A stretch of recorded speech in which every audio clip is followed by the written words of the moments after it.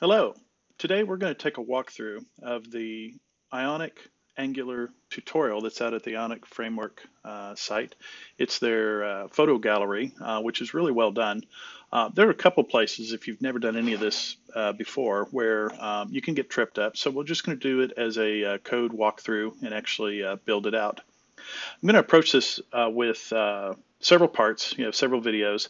And after each part, so for part one, for example, we'll go through and just actually get the homepage, up and running. And then we'll do a part one deep dive. So explaining any of the concepts in a little bit more detail. And we'll just continue that. So part two, the doing, and then part two, deep dive. So if you're getting this as you go, you don't need to bother with the deep dives, and just use them for reference when you feel like you need it. So what we're going to start with, and this is how I would set up your environment if you're going to do, if you happen to have two screens. So on screen one, I would have the actual tutorial, this web page, up and running, and I'd have the video maybe next to it. So put that on screen one.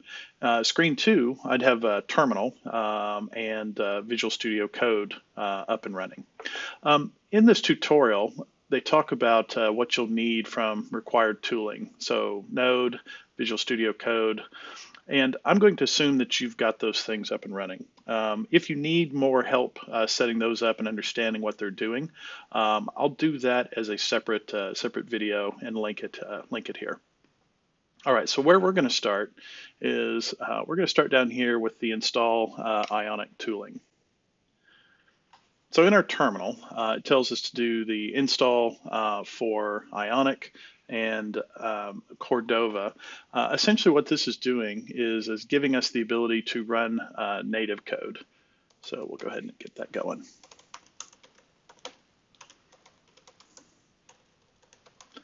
And by native code, I'm talking about native code that runs on the devices.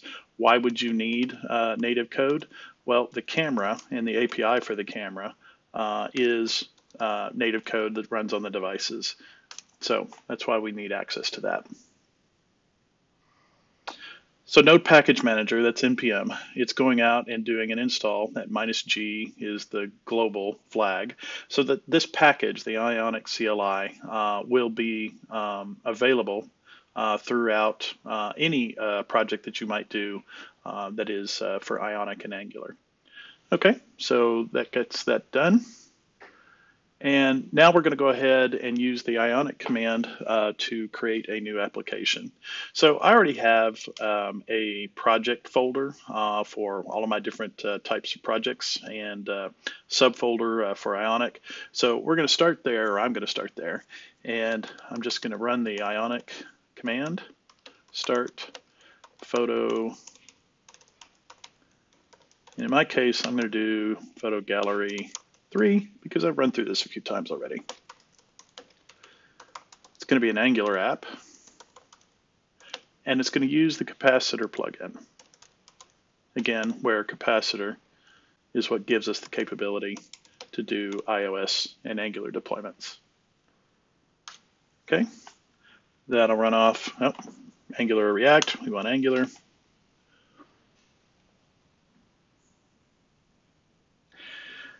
And away it goes, installing the various things it needs.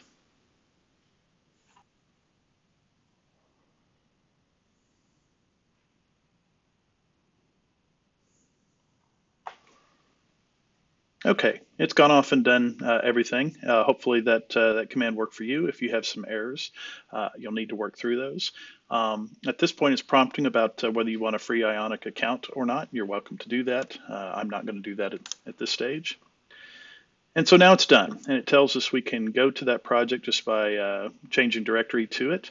And it tells us about running Ionic serve and running Ionic capacitor add to add the project. Don't do that yet. The instructions for the tutorial have us taking a little bit different path, and we'll come back to the capacitor piece a little bit later. But we will go ahead and change directories into our project. And if you named yours Photo Gallery, then just go to Photo Gallery. I'm going to be going to Photo Gallery 3. Okay, and I'm just going to do a list in that directory, and we see that it's put a few files in there, some JSON files, source directory for some code. And so now if you've got your Visual Studio Code set up correctly, you could just do code space dot, and it'll basically open up this directory in your Visual Studio editor. Capacitor does have us putting a few other things in there first. So taking a look at the documentation or the tutorial, the camera API is something that we're going to need to add to our project. It's a dependency. So we'll follow that and install those PWA elements.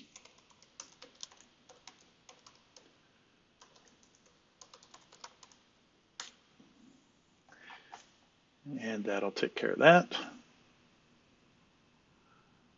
All right, so when this is done, the tutorial now points us to actually adding some code into one of the modules or one of the code files in the project. So it doesn't explicitly tell you, but this is the part where you should do code dot, have it launch Visual Studio Code, and it'll open right into that folder, and we can see our code. And so where it wants us to go is to open the source file or source subdirectory and go to main TS. And now we're actually looking at the code that it built out to start this, give us a kind of a little framework of an application to start from for our own work.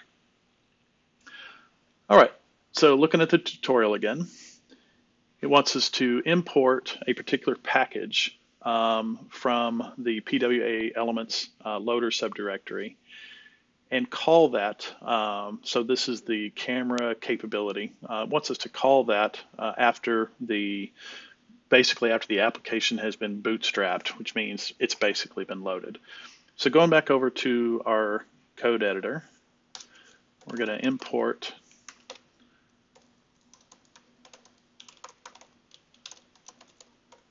define custom elements.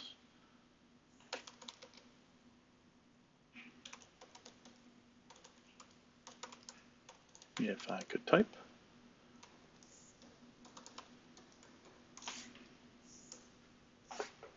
And Visual Studio Code does give you some nice little hints for type or for code completion. You should use them more often than I do. All right. So after the app's been bootstrapped here, then it's telling us to go ahead and add those elements.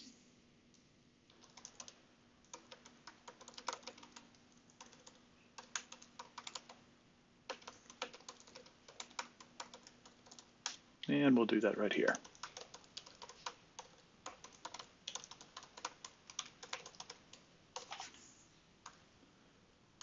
All right, I'm just going to save my work. And so now, if we've managed to get everything working correctly or set up correctly, we should actually be able to serve up our application. So there's two ways you could do this. Here within Visual Studio Code, you can add a terminal to your workspace here. And it's in that same directory, and the tutorial tells you just need to put Ionic serve on there. So you can do that here, or you could switch over to the terminal window that you had to start bootstrap or putting the project together, and you could do it there. Wherever you do it, as long as that Ionic serve is running, then you'll have an active web. Basically, you'll be serving up the application. So it's nice to have two kind of terminals, whether this one here in Visual Studio Code or the built-in terminal, so that in one you could be adding commands, updating things. The other is simply running the application. So if you'll type in the Ionic serve, then what it's going to do is it's going to basically package up the application. It's going to tell you that it's going to be running this web server, if you will, a node-based kind of web server, here on your machine, running on port 8100. So now it's going through and it's compiling all the code for the application and setting it up to actually be served up as a website. At some point, we'll see a browser page pop up in your you running Chrome or whatever, and it'll have the application in it. And here we go. I've got it. It's come up. It's basically got 3 tabs, and it says, has the tab name up here at the top left. So if you got here, then congratulations, it's up and running. Switching back over here to Visual Studio Code, you see that in the terminal down here, it did say Control-C to quit this process. And so here, basically this one's just paused. This terminal is just sitting here running that program and just kind of waiting for you to keep working with it, or to Control-C to quit it. So that's where, if you have your terminal here, you can still be doing things like looking and listing files, adding packages, that kind of stuff in this terminal. And in the Visual Studio Code terminal, it's running your application. Okay, we're going to wrap part 1 here, and we'll see you on the other side, part 2.